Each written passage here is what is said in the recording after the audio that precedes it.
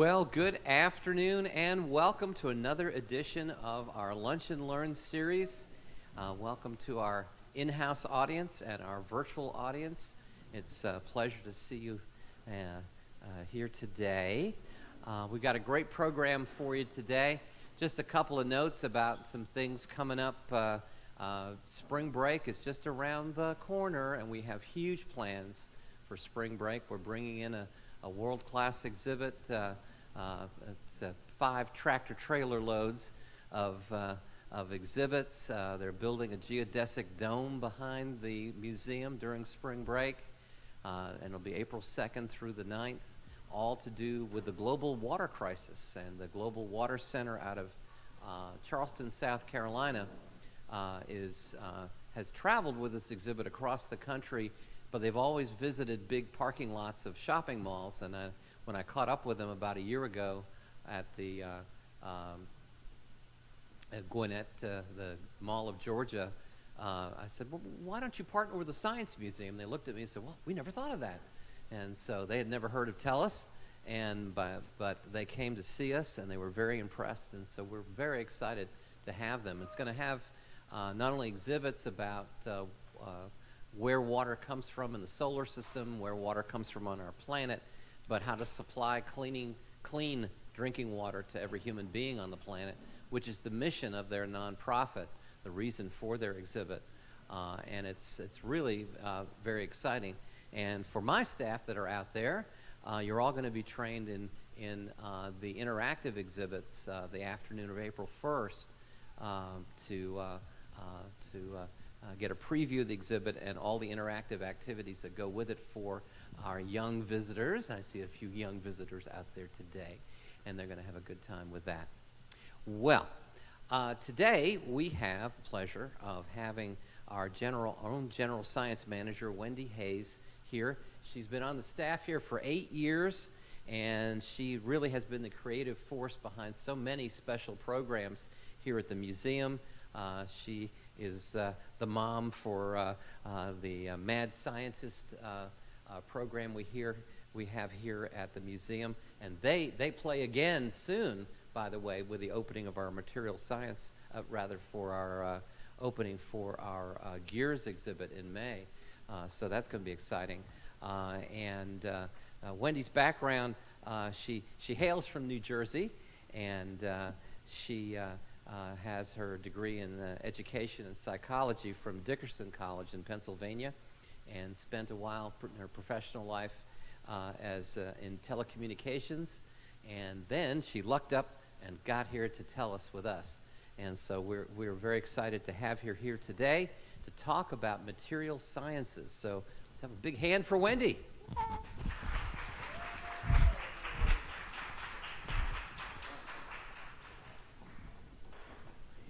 Thank you, thank you. Again, yes, I am Wendy Hayes, General Science Program Manager, and I do head up the wonderful, wacky, mad scientists. We've done lots of different programs. We've presented lots of programs like blacklight theater. We've done chemical reactions. We've even made a homemade light bulb out of mason jar, pencil graphite, and batteries. So we really enjoy that, or I enjoy that. But I am not a material scientist. Sorry. But I love things, all things science. I love trying to repurpose things, seeing how things work and how we can use them in different applications. So when I found out about our new exhibit, Superhero Materials, I was beyond excited. But I also thought, how is this going to work? Because you actually have to physically do all that. But as things started getting delivered to our curatorial team, and they'd say, oh, look at this, and you go in and you see these wonderful little samples of things, the excitement just kept building. So David asked me if I wanted to do the Lunch and Learn. I was like, yes, I want to do this. I want to be involved in this. This was great. 2 days later, I'm thinking, oh my gosh, what did I get myself into? I am not a material scientist. What am I going to talk about? I don't know. I don't have that background or anything like that. But again, I did remember that I loved you know, investigating things. With the mad scientists, we looked at different chemical reactions and things like that. So I thought, well, what if I gave a kid-friendly preview of our exhibit that is coming up. March 25th is the preview of our Superheroes material. You can go onto our website to get tickets for the preview opening from 5:30 to 6:45. They are featuring Vanta Black. Has anybody ever heard of that? It's supposed to be the blackest of blacks. It's actually a coating of carbon tubes that absorbs 99.965% of light. Now, why is that important? Well, if you have a device that works best with the absence of light, like telescopes or in the observatory, it's a great material. We also will have air gel will be featured, which is an insulator and also used to protect things from heat. It's made of ceramic, but also mostly air. So we'll have some different exhibits and you can test that. Air gel is being used now, like in coats and jackets, to create a nice warm insulation without all the bulk and heaviness. We're also featuring a polymer called D3O, which is used to absorb impacts. If you've ever dropped your cell phone, you know that's important. And we'll also have liquid crystal sheets, which basically changes color with the temperature changes. I know you've seen some of those with, if you've ever seen the temperature thermometers that you wear on your head, or in fish tanks where it changes colors depending on the degrees. So those are just a little bit of things, and hopefully spark your interest in coming to see our superhero materials exhibits. But I'm also happy to report we will have an actual material scientist here. Dr. Mark Lasago, Associate Professor of Material Science and Engineering at Georgia Tech, will be our guest lecturer following the preview at 7 p.m. He'll be here to discuss the science behind some of the materials that we use every day to enhance our lives. So mark your calendars, next Friday, March 25th. And of course, as David said, while your calendars are open, go ahead and pencil in spring break. They'll be joining us Saturday, April 2nd through Sunday, April 10th. And it's a great way to promote awareness and encourage people to learn about the global crisis. So that's all happening. Please join us. Back to material science. Oh, there's my spring break one. All right, so what is material science? Well, first let's look at the first word, materials. So material is defined as a substance that is intended to be used for certain applications. The matter from which a thing is or can be made from. Look around you, you see lots of materials. Materials are, everything is made of something. We've got ceramics in here, we have metal, we have cloth, we have wood. And generally they're categorized into 4 main groups. We've got metals, polymers, ceramics, and composites. And some people put in semiconductors in that as well. So material science, also known as materials science and engineering, combines the principles of engineering, physics and mathematics, and chemistry to solve the problems, to improve performance, create something new. It involves discovering and designing these new materials or existing materials, analyzing their properties and structures. The material scientists then research the connections between these structures and the properties, as well as the manufacturing, the performance, and real-world applications. And material science and engineering goes a broad range of applications. Basically, they have their hands in a lot of pots. As I said, engineering, engineers rely on material scientists to come up with the materials for safer cars or buildings. Material sciences are used in technology, in your computers and more efficient batteries. In the medical field, such as medical devices or implants, treatment procedures, and medicines. And material science is also very big in the renewable energy area. This development of solar panels and other natural energy sources. And it's even used here in museums to help analyze and preserve artifacts and artwork. So with all of that, let's explore. On your tables, I have a little basket there. And we've got a few fun things that we're going to explore. The first one is the fortune fish. That's in the little envelope here. So everybody gets one. You get to actually take this home with you today. In fact, on the back, I have a little label here that will help you do some experimenting on your own once you get home. But let's talk about these fortune fish. Now, before the label, it actually gave a few things about it can predict your future, which is fun. That's kind of cool. But let's look behind the science of this. So when you open it up, you're going to have a little red cellophane fish. And this material is actually a hygroscopic polymer made from sodium polyacrylate. There we go. Whew, I got that out without stuttering. And actually, it is the same stuff that we use for the fake snow or in diapers. So what this is basically it grabs onto water molecules. So we have lots of sweat glands in our hand. If we were to put it in our hand, you can see that the fish starts to curl up. And why does this happen? Well, that's because this cellophane actually has, it doesn't absorb the water molecules, but it grabs hold of it. And when it grabs hold of it, it changes the shape of the molecule, and thus changing the shape of our little cellophane here. What's happening is the moist end is expanding, where the dry end stays the same, and it causes it to curl up.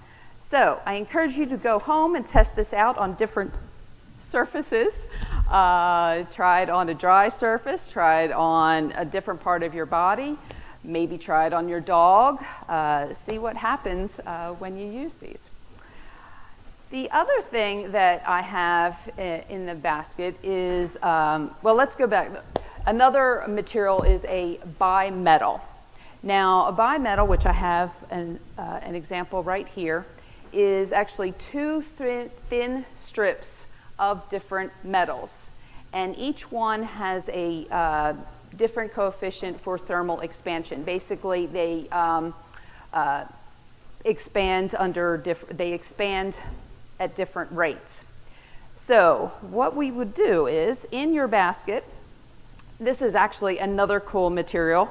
I do need these back though. You can't take these home. But inside is a supersaturated solution of sodium acetate. And when triggered, it releases heat or it causes an exothermic reaction.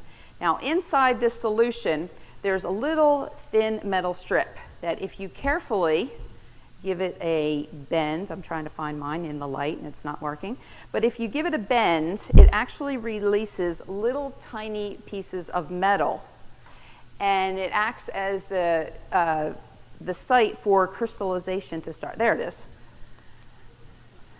So as you can see, it starts to expand and heat up. Pretty cool, huh? Now, once it's fully crystallized, it'll probably stay crystallized or hot for about 2 hours. And what's really neat about this particular one is you can boil it and it'll go back to its supersaturated state, so it is reusable. But what I'd like you to do is, I have made, it's not a bimetal, it's actually bimaterial. And the reason why I did this is because I want you guys to be able to duplicate this at home. All I used was some labels and some aluminum foil. And I just basically put my labels on here, cut them out, and created my bi material.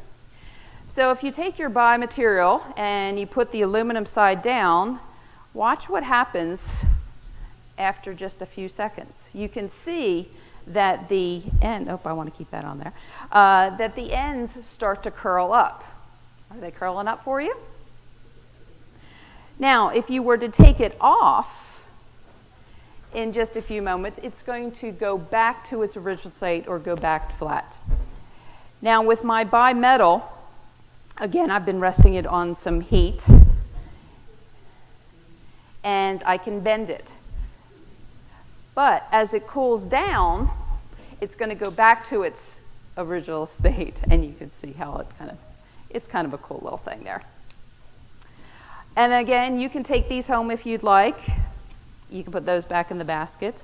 But I encourage you to go ahead and try some on your own. There's lots of other metals that you can try, maybe some aluminum with some copper. But why is this important? What is this used for?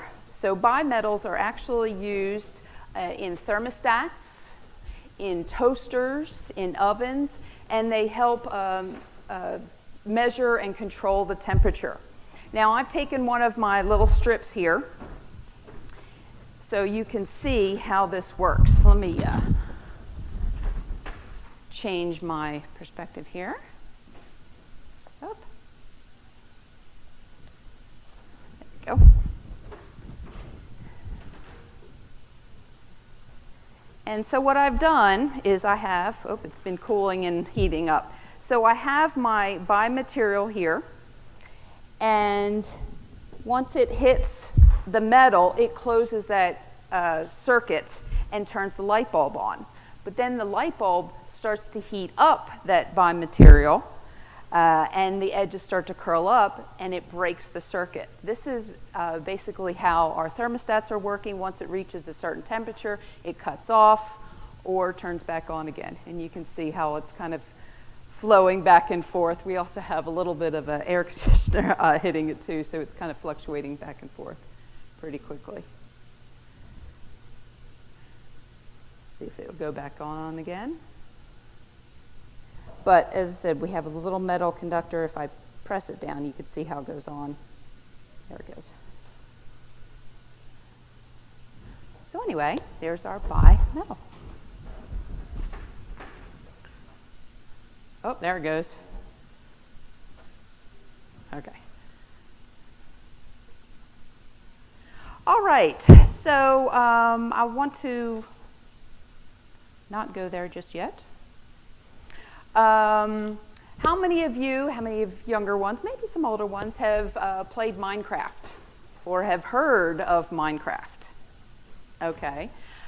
Well, the folks at University of Texas, Dallas, actually saw the potential for the game Minecraft to help those approaching the college level to get them involved in studies of material science. So they have actually created a mod that goes with Minecraft to where it's called Polycraft World, to where they actually feature petrochemical refining, harvesting of new ores, construction of polymers, as well as making plastics and specialty items, all kind of new stuff, and basically helps get the younger folk or the older folks get into the world of material science. So, I'm getting close to our end, and I'd like to call this next section our OOPS section. These are happy accidents that have occurred in material science or during research.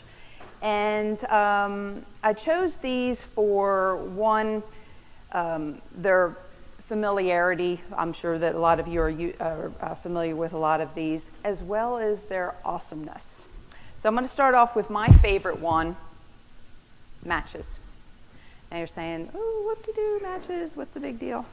Well, let's start from the beginning. Well, the real beginning is fire. So once we had fire, there are so many applications for fire. How do you make it? Rub two sticks together. We've had lenses or used the sun and lenses on tinder. We've used flint and steel to create a spark. But then they started to explore what happens in emergencies. Do you have enough time to create a new fire if you needed light right away? So they started using small sticks of pine wood and dipping them in sulfur and then touching them to a fire, which is pretty good, but still you needed to have that fire. They've also had rolled paper or straw, but of course still having to set it to an existing fire. So what could they come up with? What other ways could they make this easier or readily accessible? So they found that phosphorus and sulfur were flammable. So in the 1680s, they actually did a mixture of potassium chlorate, sulfur, gum arabic, and sugar. And they would put that on the end of a stick, and then they would dip it into a bottle of asbestos with sulfuric acid. And fire! How great is that? So it worked. They didn't have to have an existing fire, and it was quite quick. It was also very expensive and extremely dangerous. So between the 1800s, within the 1800s, they started trying to come up with different ways and more economical ways to create the match. And it was in 1827 when an English pharmacist, John Walker, he was stirring a pot of antimony sulfide and potassium chloride, or chlorate, sorry, because they were trying to develop a new chemical way of making a match. And he noticed a dry lump at the end of his stick. So what do many people do if they find something stuck on the thing? They start to scrape it off. Well, he scraped it off and fire. So there started our first match by just scraping that off. So my next one, and I know this one was my favorite, but I'm also going in chronological order, is the X-ray machine, or the X-ray.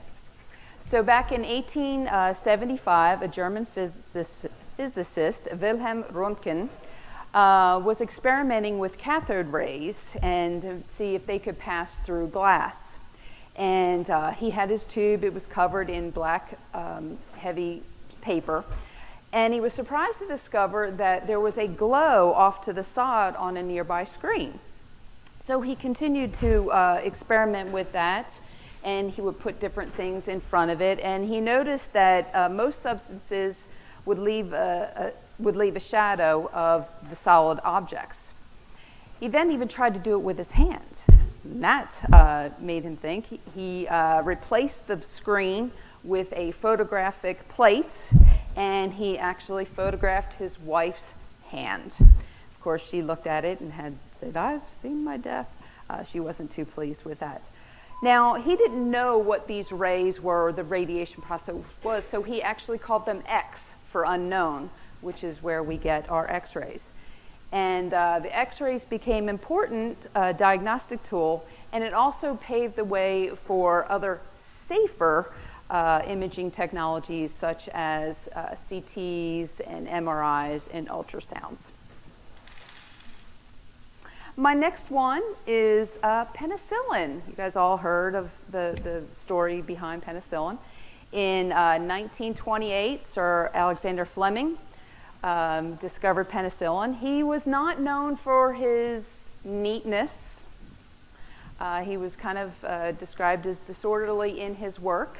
He probably had a cube like mine.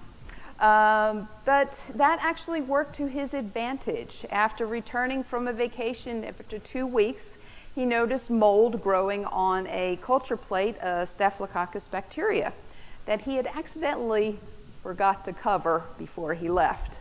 But he noted that the bacteria was not growing near the mold. So further investigation and isolating the mold, he realized that the fungus actually inhibited the growth. And in 1942, penicillin was mass produced as a medicine. My next one is super glue. You've all used super glue. The inventor, Dr. Harry Coover, was actually trying to develop a clearer plastic for gun sights during World War II. He was working with cyanoacrylates, and he abandoned the project because it was just too sticky. He couldn't, he didn't get it, it just didn't see the application for it.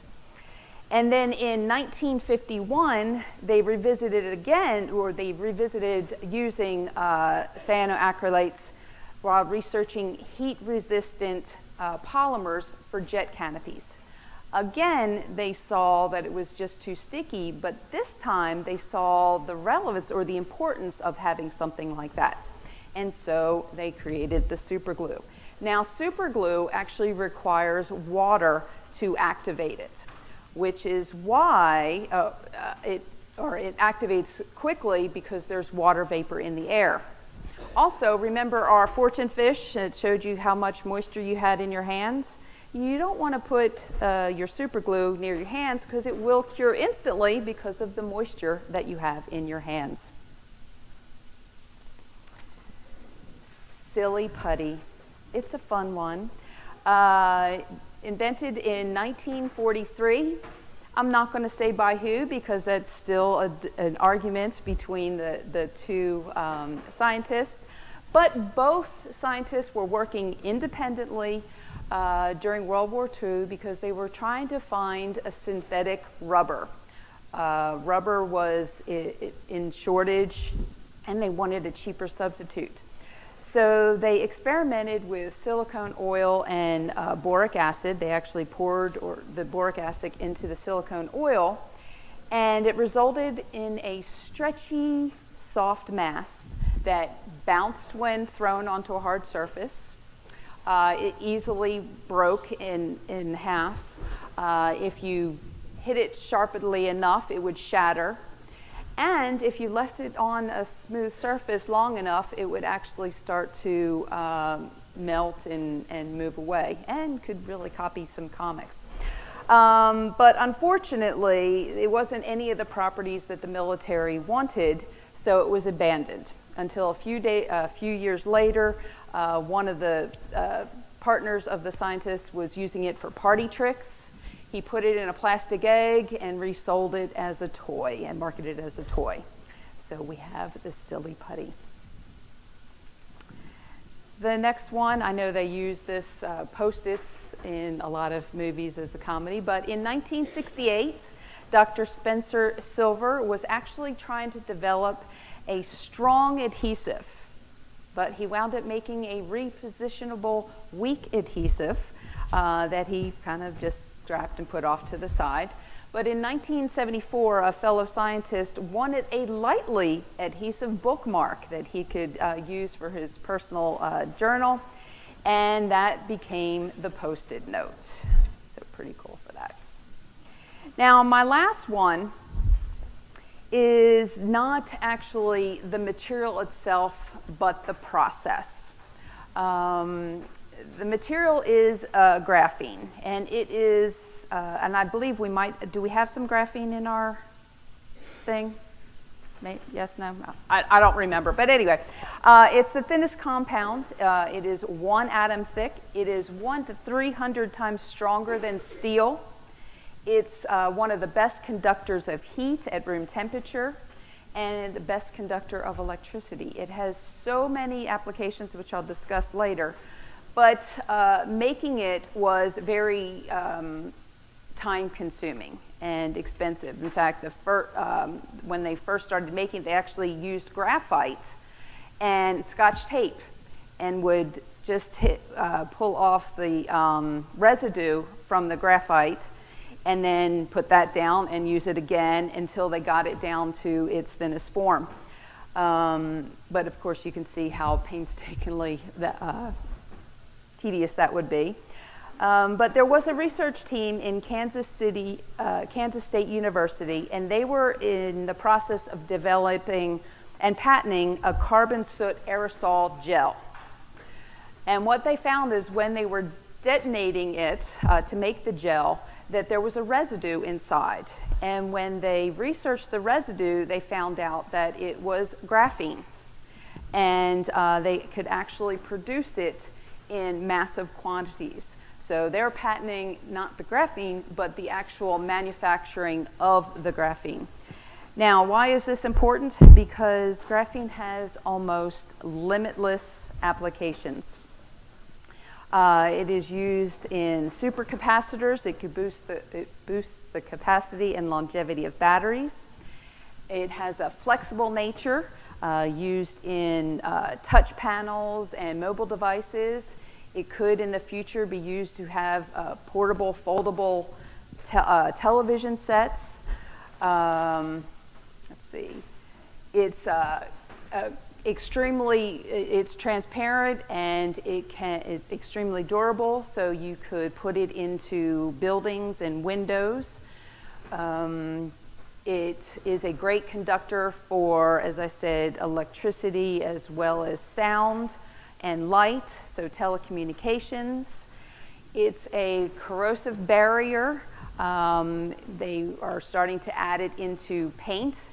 And with all of the other things that it does, you could actually have a supercar just by the paint. And it's also being looked into as a replacement for Kevlar. So material science is a growing and distinct field of science. Scientists investigate the materials that are manufactured and perform and why they may fail. This past weekend, my son was practicing for his presentation for his recent research project. And after listening to it, I asked, why did you choose this subject? It's already been researched, and you said it was a good jumping off point for a new research project. And he thought about it, and he answered, he said, because just one deviation can change the whole result of a problem and give new insight into additional possibilities. And I thought, good job. I'm so proud of him. Anyway, I hope I inspired you to have fun with science, to come out and see our upcoming exhibit, to listen to our speaker, and also, one last thing.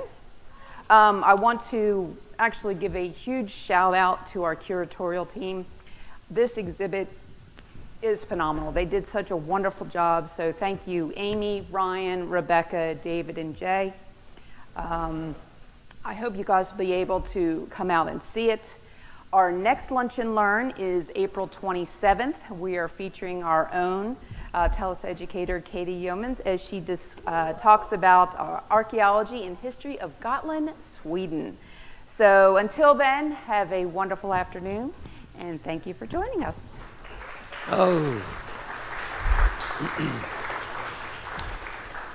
Well, thank you, Wendy. I know there's going to be some questions from the audience, so don't go away. And I want to come over, and if you have a question, just raise your hand, and I'll be glad to put the microphone to you so you can ask a question. There's a question over there. Miss May. Hi, May. Hi, darling. My granddaughter would like to know what is in makeup. How it is lots of, well, it just depends. Especially, mascara? Especially the mascara, yes. That I don't know. I don't wear makeup, but I do know there's a lot of minerals that go into makeup. But that's a great question, and maybe Dr. Lasego will have that answer. But I don't know, but I could research that.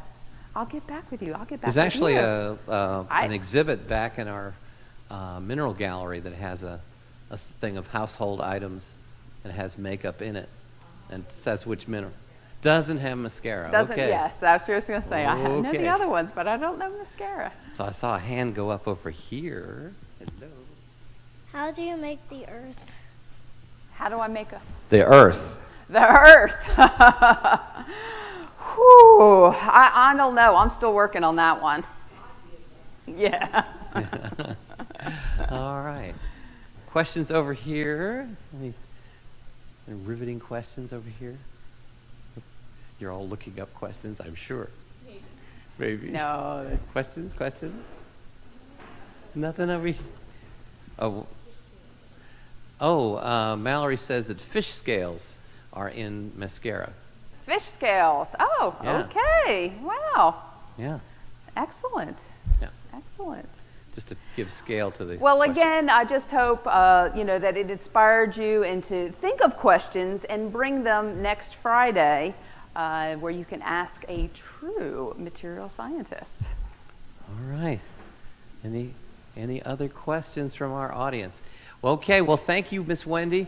It's been a pleasure. Thank you.